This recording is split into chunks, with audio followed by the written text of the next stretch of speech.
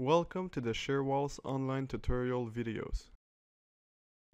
This series of tutorials will go through notions about flexible and rigid diaphragm design and features related to this in the software. This is the first out of 4 videos describing force distribution in the Shearwalls software. Here you will learn the difference between the flexible diaphragm and rigid diaphragm distribution assumptions. By default, Shearwalls uses an envelope design approach. This means it designs the shear resisting elements for the worst case of the wind and seismic load for both flexible and rigid diaphragm assumptions. Therefore, Shearwalls will automatically generate loads for 4 load cases: wind loads for flexible diaphragm distribution, wind loads for rigid distribution, and then the same for seismic loads. It then designs each wall for the worst case of those 4. The reason we do this is because light frame wood structures should behave somewhere between flexible and rigid diaphragm distribution. So using the envelope approach ensures you cover all the possible loading scenarios.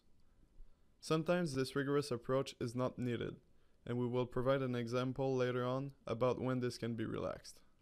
For more information about the envelope design approach, please refer to the tutorial 3.2 entitled Worst Case Flexible versus Rigid Diaphragms. Here we show the difference between distributing forces using rigid and flexible diaphragm assumptions.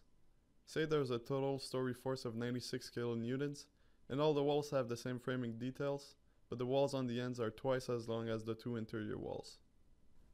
The rigid distribution is shown in the top figure. The 96 kN is distributed based on the stiffness or rigidity of the shear walls. Stiffness or rigidity depends on either the deflection of the walls or the relative capacity of the walls.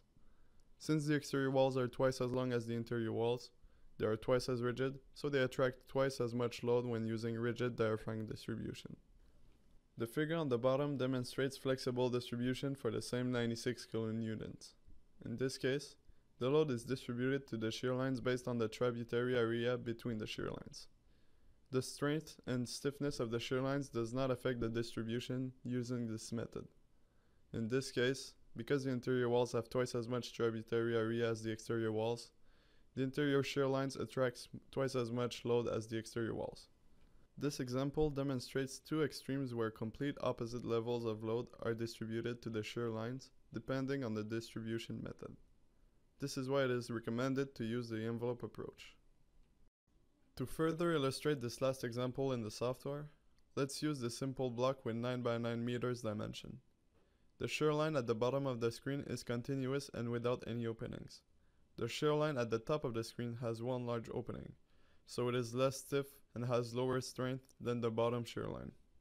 The link to download this structure is available in the description below. It is now time to generate the loads on our simple structure. If we check the seismic feature in the Show tab, only seismic loads applied to our structure will be shown.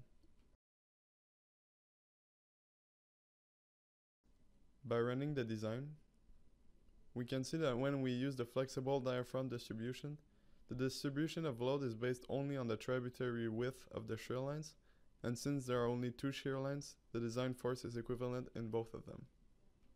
However, for a rigid diaphragm distribution, the bottom shear line will attract more than 3 times the amount of load as shear line B1.